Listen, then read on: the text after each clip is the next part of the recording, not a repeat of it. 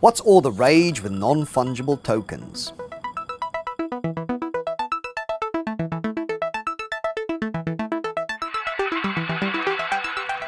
People are getting crazy rich selling stuff on the internet.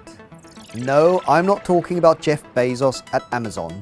I'm talking about artists, musicians and creators of weird collectibles that live only on computer disks. But that's not new, you might say. Well, it is. Because what they're doing now is selling one-of-a-kind items that can't be replicated and can be certified as originals. And they're doing it with a technology called non-fungible tokens. Think of it like this. In the bad old days of Napster and Pirate Bay, if I bought a movie or a song to play on my computer, I could then put it on the internet and anyone could download it without any loss of quality. Which is great, unless you're the one selling the content. Now, the problem of distribution and replication had largely been solved by embedding digital rights management systems in files. But that was to protect the copyright owner. What was missing was that there still wasn't a way for the purchaser to prove that they were the owner of a unique asset that could be sold and resold but never replicated.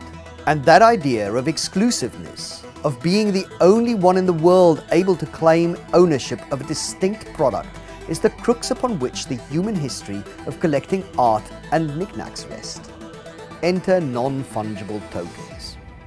Making use of distributed ledger technology and living more often than not on the Ethereum blockchain, they create a certificate of ownership over a digital file which can be tracked from the person who created it to the one who currently owns it.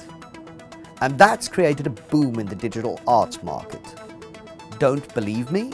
A digital trading card that displays a green Homer Simpson went for $320,000. The Dogecoin dog went up for sale and the source code of the World Wide Web was also sold. Artist known as Beeple sold a high-resolution image for $69 million with the help of Christie's.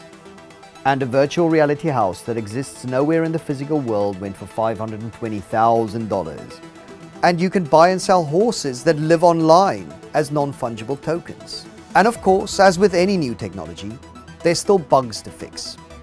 For instance, there's not very much in the form of legal precedent to certify that these contracts will stand up in court.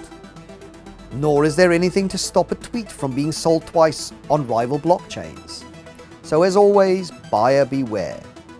But in the meantime, they're certainly making big bucks. I'm Eddie van der Walt. This is Decrypted. For more content like this, follow us on your favorite platforms.